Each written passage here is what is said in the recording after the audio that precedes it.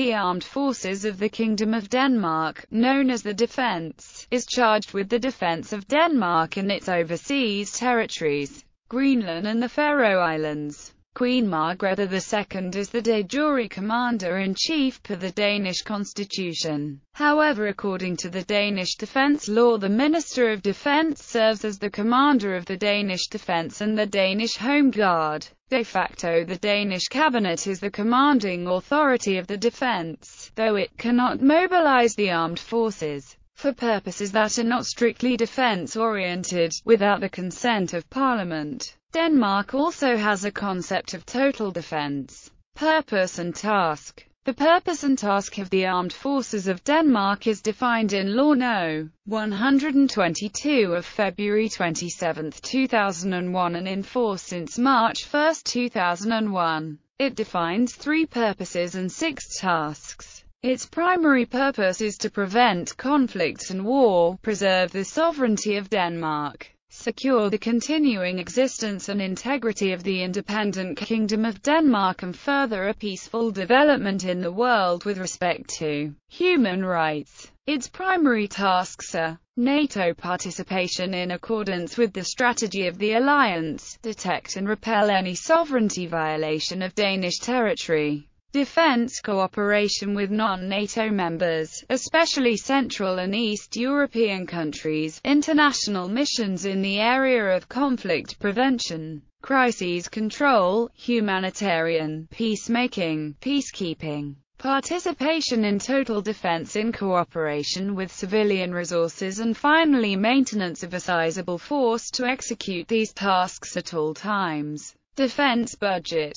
Since 1988, Danish defense budgets and security policy have been set by multi-year agreements supported by a wide parliamentary majority including government and opposition parties. However, public opposition to increases in defense spending, during a period when economic constraints require reduced spending for social welfare, has created differences among the political parties regarding a broadly acceptable level of new defense expenditure. The latest defense agreement was signed June 10, 2004, and calls for a significant reconstruction of the entire military. From now about 60% support structure and 40% combat operational capability, it is to be 40% support structure and 60% combat operational capability, i.e., more combat soldiers and fewer paper soldiers. The reaction speed is increased. With an entire brigade on standby readiness, the military retains the capability to continually deploy 2,000 soldiers in international service or 5,000 over a short time span. The standard mandatory conscription is modified.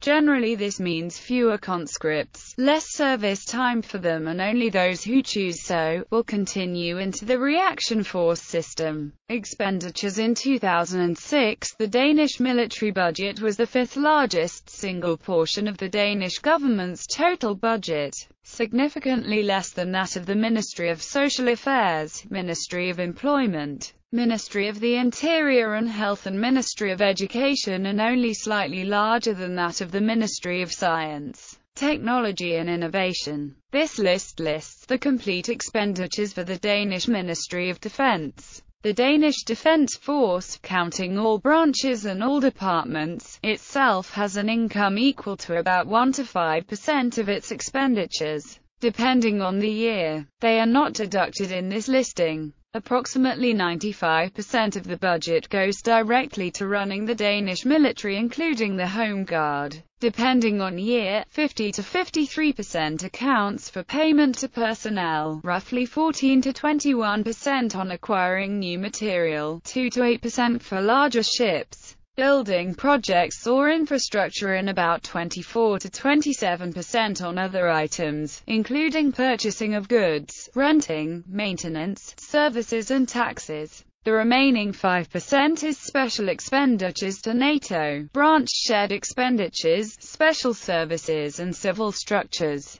herein including running the Danish Maritime Safety Administration, Danish National Rescue Preparedness and the administration of conscientious objectors. Because Denmark has a small and highly specialized military industry, the vast majority of the Danish defence's equipment is imported from NATO and the Nordic countries. Branches: Royal Danish Army, Hæren, Royal Danish Navy, Sovjenet, Royal Danish Air Force, Flyvevåbnet, Danish Home Guard, Hjemmeværnet. Structure: Ministry of Defense, Forsvarsministeriet, Defense Command, Værnsfjælds Forsvarskommando, Operations Staff, Operationsstaben, Coordination and Development Staff, Coordinations og Udviklingsstaben, Army Staff, Hærstaben, Naval Staff, Marinestaben, Air Staff, Flyvestaben, Arctic Command, Arktisk Kommando, Special Operations Command, Special Operations Commando, Royal Danish Defence College, Forsvarsakademiet, Danish Armed Forces Health Services, Forsvarets Sundhedstjeneste, Danish Defence Acquisition and Logistics Organization, Forsvarsministeriets Materiel og Indkøbsstyrelse, Danish Defence IT Agency, Forsvarets Koncernfiles Informationstjeneste, Danish Defence Personnel Organization, Forsvarsministeriets Personalstyrelse, Danish Defence Estates and Infrastructure Organization, Forsvarsministeriets Agendomsstyrelse, Home Guard Command, Hjemmeværnskommandoen, Defence Intelligence Service, Forsvarets Efterretningstjeneste, Judge Advocate Corps, Forsvarets Auditorkorps, Defence Financial Management Agency, Forsvarsministeriets Regnskabsstyrelse, Defence Internal Auditor, Forsvarets Intern Revision, Emergency Management Agency,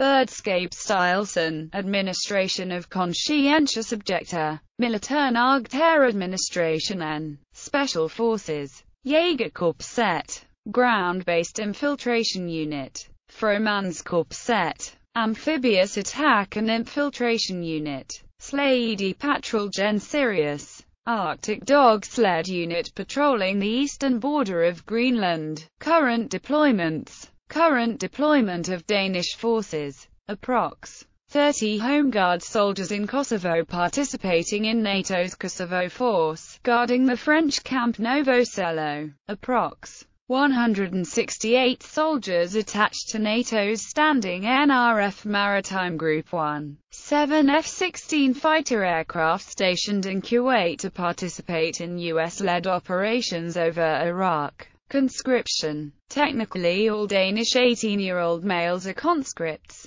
Due to the large number of volunteers, 96 to 99% of the number required in the past 3 years, the number of men actually called up is relatively low. There were additionally 567 female volunteers in 2010, who passed training on conscript-like conditions. Conscripts in the Danish defense generally serve 4 months, except conscripts of the Guard Hussar Regiment Mounted Squadron serve 12 months. Conscripts aboard the Royal Yacht Dannebrog serve 9 months. Conscripts in the Danish Emergency Management Agency serve 9 months. Conscripts in the Royal Life Guard serve 8 months. There has been a right of conscientious objection since 1917.